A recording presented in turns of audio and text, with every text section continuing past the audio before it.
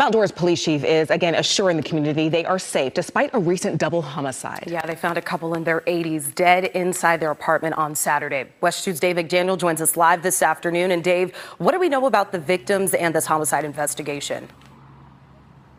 Well, Mount Dora's police chief says the couple is from Mount Dora and that they had just recently moved within the city of Mount Dora into the independent living section of Waterman Village. He said they were found dead late Saturday afternoon after a report of suspicious activity.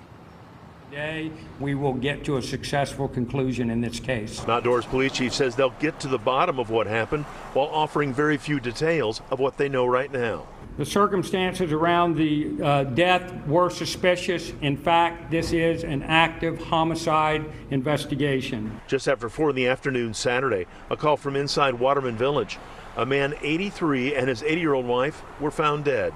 No other details have been shared. It's an active criminal investigation. There's just details that we're just not going to talk about right now. There are still bad people in the world, and they will take that opportunity to take advantage of all of us, particularly older people. At a morning town hall meeting, both the mayor and the police chief assured those who gathered the city of Mount Dora is safe. There is no need to feel like you have to watch your back. You're as safe as you were 2-3 days ago, 2 weeks ago. The city of Mount Dora is by far one of the safest, most secure communities I have ever seen anywhere in the whole United States. I'm always concerned about what takes place in assisted living communities and with seniors. And those at the town hall seemed confident in their own safety. I did hear that there is security and there's cameras there, so one would suspect that with looking at all of that, if there's somebody walking around a community that shouldn't be there, hopefully they see it. That was why I came, just to kind of find out in the area what's going on. I know the cops are doing their job. Mm-hmm. They're doing their job good. And I guarantee you, they're going to find them and they're going to be arrested shortly.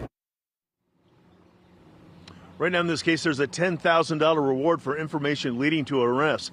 $5,000 of that reward is from Crime Line, and then there's $5,000 in matching money from the city of Mount Dora itself. Now, we've reached out to Waterman Village, and so far we are waiting to hear back from them. So far, we've not received any other updates from the Mount Dora Police Department.